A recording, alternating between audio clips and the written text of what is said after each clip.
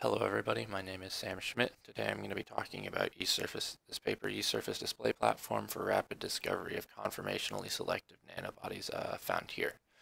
Nanobodies are camelid single-domain antibody fragments shown schematically here in B. The issue with them, or one of the issues, is that they come from camelids, which are large animals, and so traditional immunization is both timely and costly.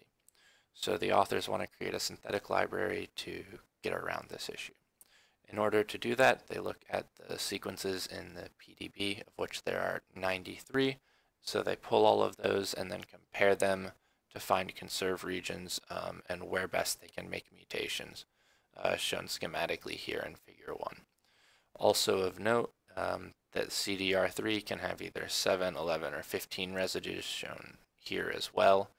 So they can have a different length of chain. And then using next generation sequencing, the authors determined that they have a good correlation between their designed observed frequency and the frequency that they find these amino acids from the PDB. Using their separate yeast surface display with a much longer stalk region of 649 amino acids to minimize steric hindrance, among other reasons, they have a schematic that looks pretty similar to your regular yeast surface display.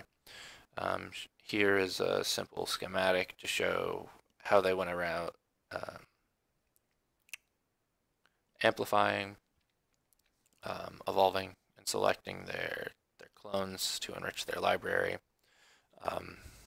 And so the authors wanted to do this for clinically relevant biologically relevant targets such as human serum albumin, HSA, and beta-2-AR. So to start with, for HSA, they did a couple different rounds of magnetic activated sorting and increased this population of this nanobody they were looking for, and also using size exclusion chromatography, they determined that HSA was in fact binding to this. And then they were able to get the crystal structure for it, shown here,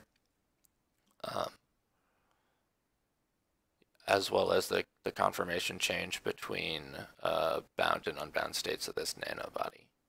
Coming back to the middle with this beta-2-AR GPCR, they wanted to check and see how well they could inhibit function, in this case with adrenaline, and so they found that after a couple rounds of cell sorting, the nanobodies they found did a good job of hindering this, and so the authors concluded that their synthetic library is as effective as an immunized library. If you thought this was interesting, or at least partly interesting, please check out the paper. There was a lot of information I didn't have time to talk